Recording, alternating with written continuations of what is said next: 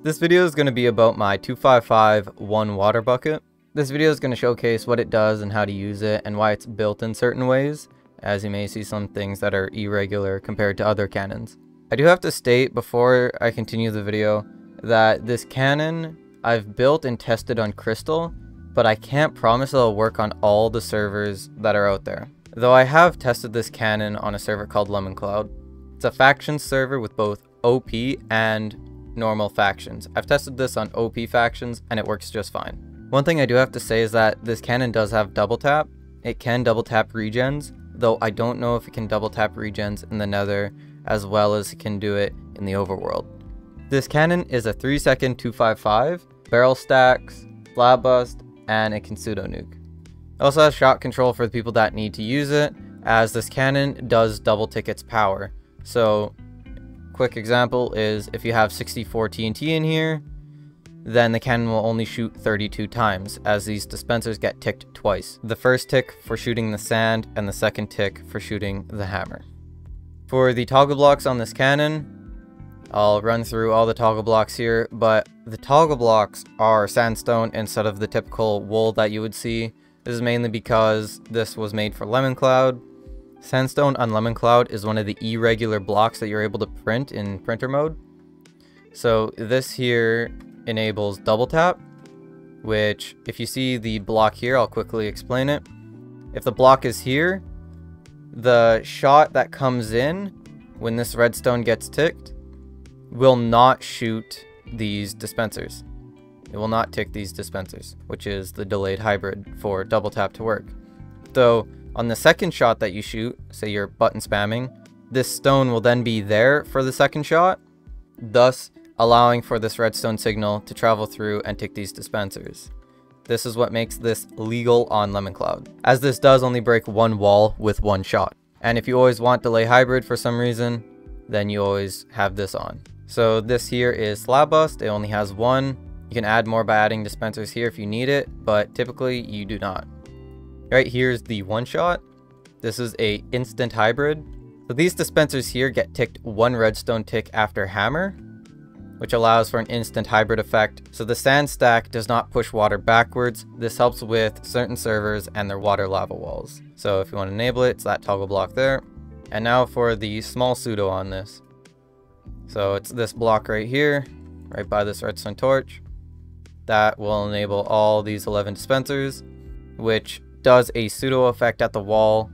It's not meant to bust and actually make multiple holes in the wall. It's just meant to drop sand walls, so you don't have to fire it through multiple times, saying you're countering a box and they have multiple sand walls and you have to adjust down or something. Though the instant hybrid does make a hole, this here drops the sand wall a lot more significantly while just adding a little bit to the cost. So don't expect this to nuke obsidian walls quite as well as it nukes sand walls. It does make holes in cobblestone walls though. This cannon uses 1 rev in order to barrel stack. Got controls down here if you ever want to use it. Say you only need to fire like 50 times, or say you fill cannon with 64 TNT. That means cannon can only fire 32 times. If you don't want to blow up the cannon, you'd place 32 blocks or items in there, and then you just fire away until there's no more items in there, and then you would refill if you need to. That's why I like using shot control, and the reason why I put it on this cannon. Other than that, the exposure is a basic stair guider, though this exposure doesn't get as much range as a daylight sensor would. Its Y value is a lot better than what a daylight sensor is, allowing you for extra height, as for a counter cannon, you may want that, and especially for this cannon on Lemon Cloud with how its sand is set up and how the sand comp works. You want to build this cannon as low as possible, so when you're standing on button or a block equivalent to its Y level, you'll see that my Y level is 130. This is the lowest you can build cannon while having your barrel at 255. I want to state this because for Lemon Cloud, you want to build this as low as possible. The reason I say this is because sandbots can't keep up with the sand comp. It cannot 3-second on the sand comp on Lemon Cloud consistently. Though this cannon does fire at 3 seconds, the sandbots on Lemon Cloud just can't keep up with how fast this thing is firing. So to give you an example of how you would want to do sand, you want to put the sand stack all the way up to sky limit. You want to lower the sand stack by about 3 blocks. and you want to place bricks on top. The reason why I say bricks is because that's how sandbots operate. So for your sandbot placement, it takes 3 sandbots in order to actually fully load the comp. You put one there, and one there.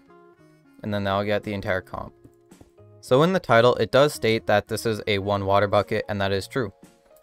You will see ice here, and that is where you place the 1 water bucket. If your server allows you to print ice, print it. It will work the exact same as placing a water bucket. Though I should state on Lemon Cloud, you cannot place ice while in printer mode. So if you see missing 1 ice on the schematic, this is where it is. Other than that, everything on here is printable, except for the stairs. Just want to make sure you place the stairs at the very end, or if you have stairs on you, place them whenever.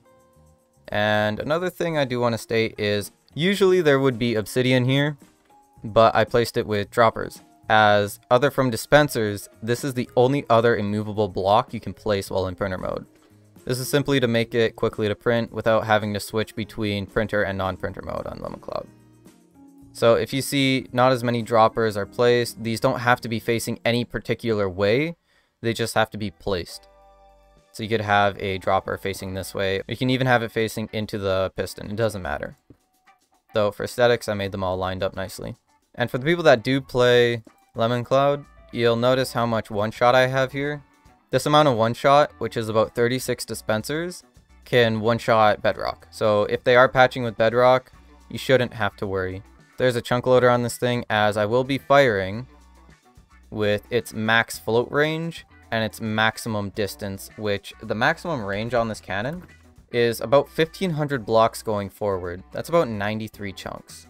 The float range on this cannon is 186 blocks, while it has a Y float of about 120 blocks, which I already went over that before. This is at Y255, cannon's at Y130. If you look in your schematic and you're trying to load it, this Y level here, you could just put 130 and it will be completely fine. It'll be able to float all the way up to 255 easily. And the float range, this is 186 blocks. This diamond block indicates the maximum float range of this cannon. If I were to try to float there, the cannon wouldn't be able to float that far. And I'll be firing at walls that are 1500 blocks this way.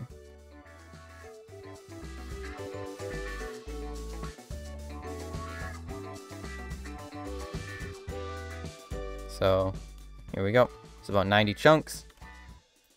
As you see, I'll be firing at 1 regen, which is an actual regen. As you can see it there, it doesn't break easily. And some basic cobblestone walls that go from usually where they would be to all the way down to bedrock with slabs on some of them until you reach the end, which have all slabs on them.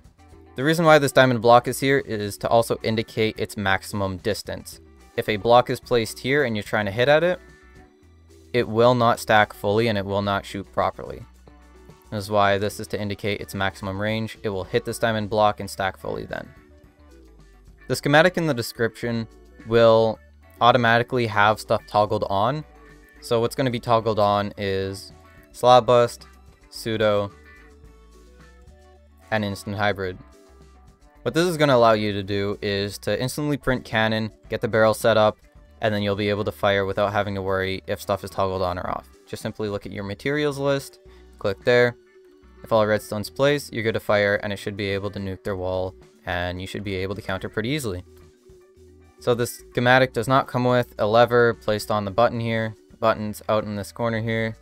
There will be no lever on it, as autos are not allowed in the majority of servers, so this will not have a lever. Though for the sake of the video, I will be putting a lever here for now, so if you ever do want to put a lever, putting it here will do no harm. To show that this cannon does not blow up while firing it, with only 1 water bucket being its water source, I'm going to get rid of the protection blocks. There are no protection blocks above it, and there are no protection blocks below it.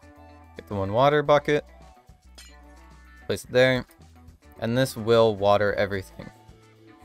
As you can see in the top right corner of my screen, I am firing east on my minimap, and on my F3 screen in the top left corner you can see that I am facing east. This cannon does shoot east-west on servers with east-west patch on. The direction on the cannon is indicated by this 1 piece of glass here. For the first wall, it's a regen, so a normal shot won't do anything to it. So what I'm going to do is I'm going to backstack here, So it's going to stack here, and it's just going to backstack as many times, and then it's going to bust the regen from the back. The other thing you can do is aim right here and have double tap on. It'll stack inside the regen at barrel height, and it's going to stack where the lava sources are in here.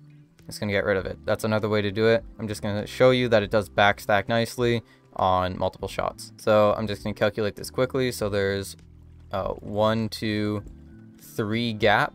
So that means I'm going to need to put about 6 shots into cannon to do this nice and clean. For double tap to be on, you want to place a redstone right there, and you want to place the block there. I'm going to need slab bust. Considering how I don't want the sand stack to be blown up before the second shot gets there, I'm going to remove pseudo. I'm going to remove instant hybrid. This allows for double tap to work normally. I'm going to lever this so you can button spam, it'll do the same thing. Now that that's all set up, I can start firing at walls.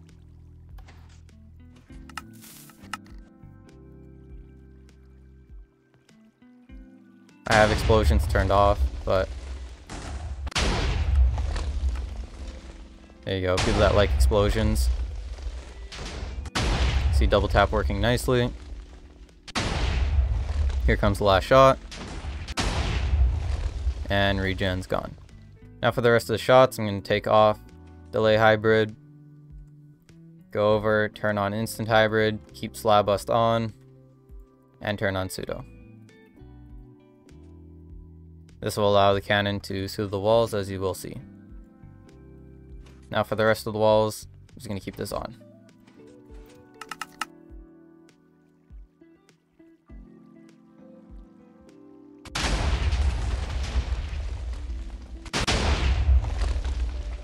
As you see, it does pseudo, gets a little bit of holes in there.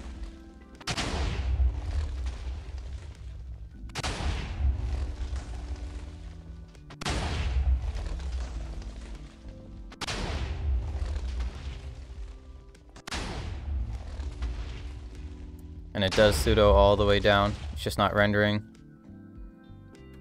As you can see, it does do 11 holes. There's only going to be 3 schematics in the description. There's going to be a cobblestone one, an obsidian one, and a stone one for people with their preferences.